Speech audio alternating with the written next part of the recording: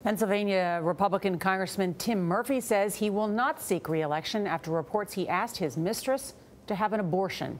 The lawmaker, who has opposed abortion, said in a statement he is taking time, quote, to seek help as my family and I continue to work through our personal difficulties. The announcement comes just one day after the Pittsburgh Post-Gazette published apparent text messages between Representative Murphy and his alleged mistress. Nancy Cordes is on Capitol Hill. Nancy, good morning. Good morning. The final straw appears to have been a newly published memo in which Murphy's top staffer here on Capitol Hill reportedly accuses him of fostering an abusive workplace environment. But even before that, he was fending off accusations of hypocrisy over his public and private stances on abortion.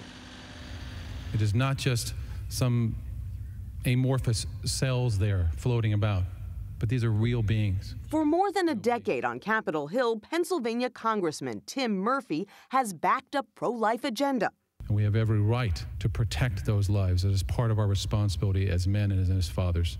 But according to the Pittsburgh Post-Gazette, in January, Murphy's alleged mistress, Shannon Edwards, texted him saying, "You have zero issue posting your pro-life stance all over the place when you had no issue asking me to abort our unborn child just last week."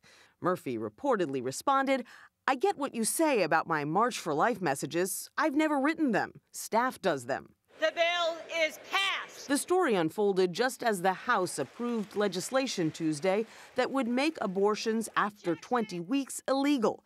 Murphy, a member of the House Pro-Life Caucus, co-sponsored and voted for the bill.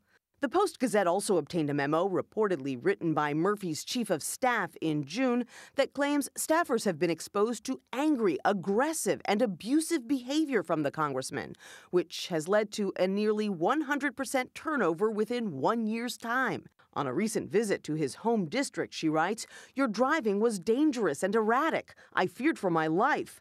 I repeatedly, at least 15 times, asked you to stop texting." Murphy's hostility and insults, she adds, were frightening.